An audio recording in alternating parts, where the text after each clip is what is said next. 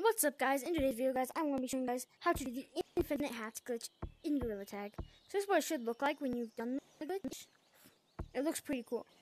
And every time you move around, your hat changes to different hats. Right now I'm banned because someone reported me for cheating because of the hat glitch.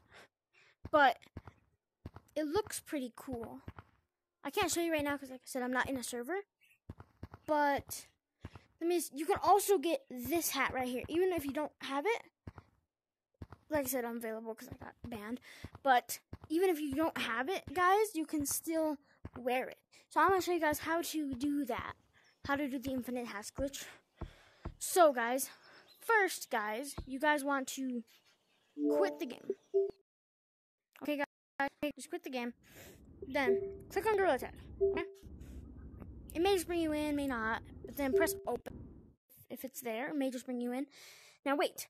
Second the monkey appears, just spam the report player button. Report abuse. No, I did it too late. So you gotta do it like a little bit into, not like the second the monkey, like a little bit after. And just keep on pressing cancel and yes over and over. And then some of that, it's nothing of it, just press cancel. Near the end, so let me do this again. Open Gorilla Tag. Now, I gotta kind of like wait for it to appear. Wait a little bit, then open it, then start spamming it. See? Then Gorilla will disappear.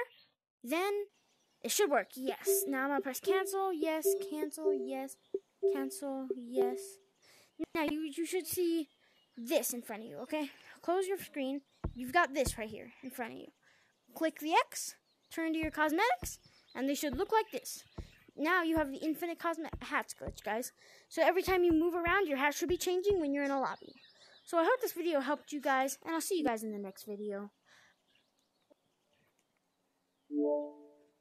Bye.